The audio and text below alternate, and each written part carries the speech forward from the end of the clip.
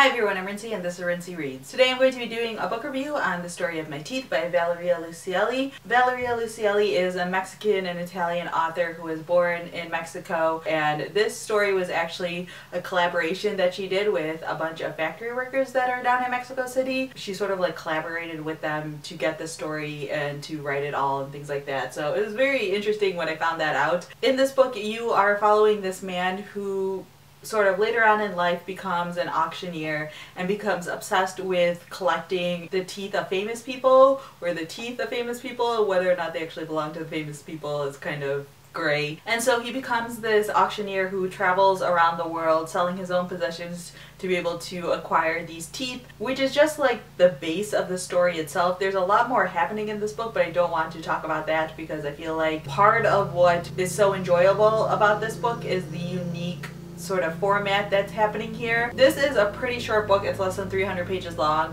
I read the whole thing in one sitting, like in one evening, and I highly recommend that anyone else who picks this up do something similar. Pick up this book when you have like a full evening to sort of devote to reading and to get through this book, because I think that the format sort of lends itself to that one sitting style. The way this book is set up is that you sort of see like a small detail of what's going on, and then with each like chapter or section your scope gets a little bit wider and a little bit wider, and so you're seeing sort of the same story over and over again, but you're getting more details and more perspective on what's actually happening in the situation. So what you think the story is about in the beginning and what you see what the story is actually about at the end are similar, but two also different things. This book is definitely a page turner, or at least it was for me, just because it has that sort of, I don't want to say mysterious, but there is this sort of like intriguing aspect happening in here, because you get sort of like this small sample at the beginning and you're like, okay, and then you see a little bit more and you're like, okay, there's clearly a lot more happening here, and you keep going and you keep going to see sort of like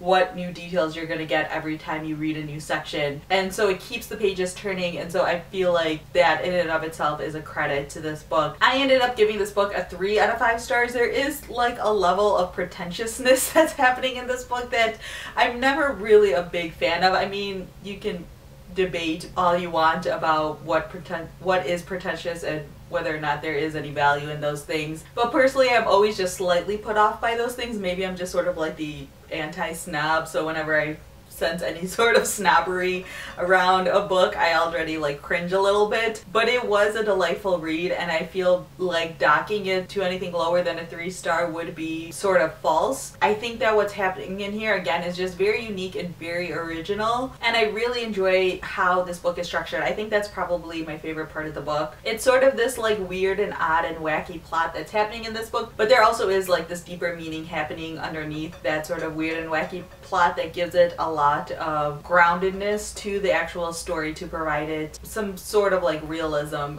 in this sort of like surreal world that's happening here. I don't want to say surreal. Surreal would give you the wrong sense of what's happening here, but it's just sort of like wacky. Like the storyline is a little bit out there, but it's sort of out there in a slightly more fun way. So it's one of those books where you sort of just have to go along with what you hear happening in the story, and whether or not these things are actually like plausible or actually happening, like I said in the beginning, whether or not these are actually the teeth of famous people that he's discussing, things like that. You kind of just have to go along with what the narrator's telling you, and then just sort of let the details be revealed to you as they go along. So yeah, like I said, 3 out of 5 stars for this book. Really interesting, very unique. It's very difficult to talk about this book without talking about it to people who have already read it, because there's a lot in this book and in the merit of the book because of the way that everything is sort of revealed towards the end and the way that the story is structured itself. So if you haven't experienced that before, it's hard to talk about it. The closest thing that I could think of when it came to this book was when I was reading The Dinner by Herman Koch, or Koch. That book is also set up in a very unique way, in the sense of like each section is named after a course of dinner or a course of a meal. The page length sort of matches up with what the course would actually be set up like. It's very interesting as well.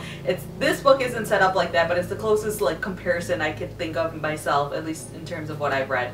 So I feel like this is a book worth picking up if you are interested in like Mexican authors, if you're interested in sort of more like modern or postmodern literature. This is definitely one worth picking up. Is this going to ring everyone's bells? Absolutely not, obviously, because it is super weird and super unique, but I still found it to be pretty enjoyable, which is why I gave it 3 stars. So yeah, those are my quick thoughts on The Story of My Teeth by Valeria Luiselli. If you've read this book, feel free to leave a comment down below letting me know what you guys thought of it. Just based on my Goodreads, I can tell that a lot of people really enjoyed it, which is great. So definitely talk to me down in the comment section because I'd love to talk about this book with people who've read it. So yeah, that's all I have for now. Thanks for watching.